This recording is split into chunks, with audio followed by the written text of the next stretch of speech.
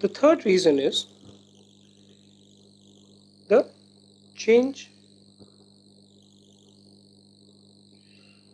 in price effect on income, also known as sometimes the income effect. Let's say the income of consumer was 1000 and the price of any good was 100.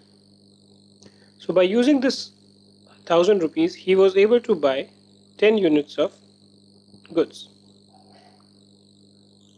Now effectively, let's say the price went down from 100 to 80. Now at the same price, the income of the consumer, even though in monetary terms remain the same, the effective purchasing power of the consumer increased. Why? Because now with 1000 rupees he can buy 12.5 units of that same good. So with a fall in prices, the income or the purchasing power, so let's say this was your price, quantity, at 100 rupees you were able to buy 10 quantity. At 80 rupees you are able to buy 12.5. Okay, sorry, I made this a wrong thing. So with price fall you are able to buy 12.5. So the downward slope continues. So with every fall in the price of the good, the purchasing power of the consumer increases, and therefore the demand of the product also increases. Fourth reason, new consumers. Now what happened here is that, as let's say there were two people,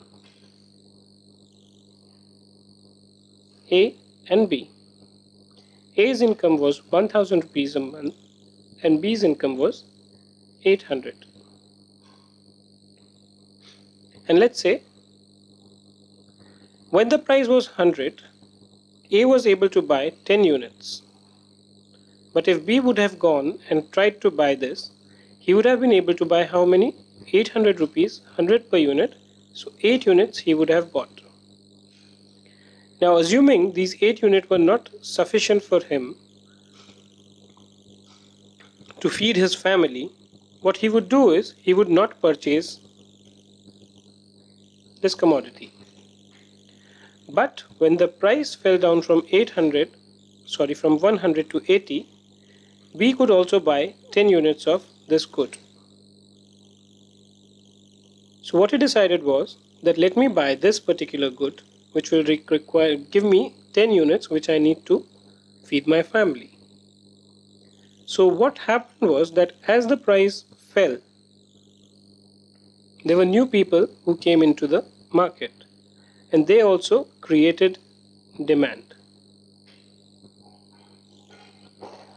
So as demand was created, the quantity demanded kept on increasing because of these new consumers. Okay, and last one is different or alternate use.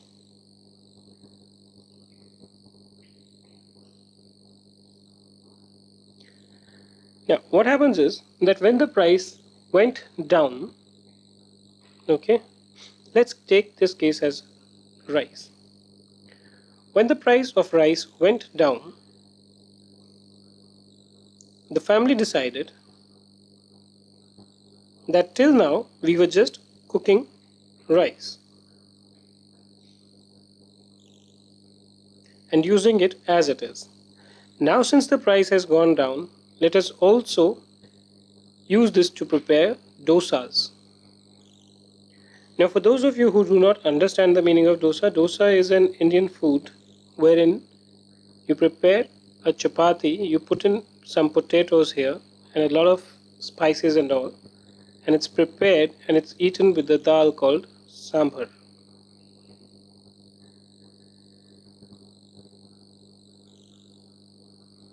So what happened was that as the price went down, the family decided that okay, we'll use this for cooking rice, plus we can also use this additional 2.5 that we got for preparing dosas.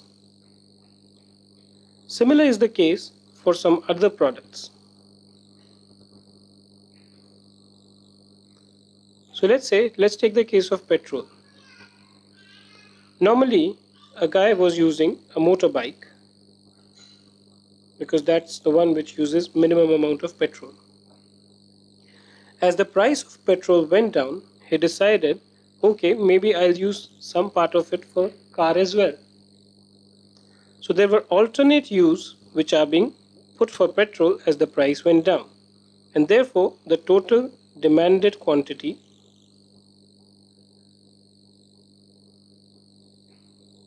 increased.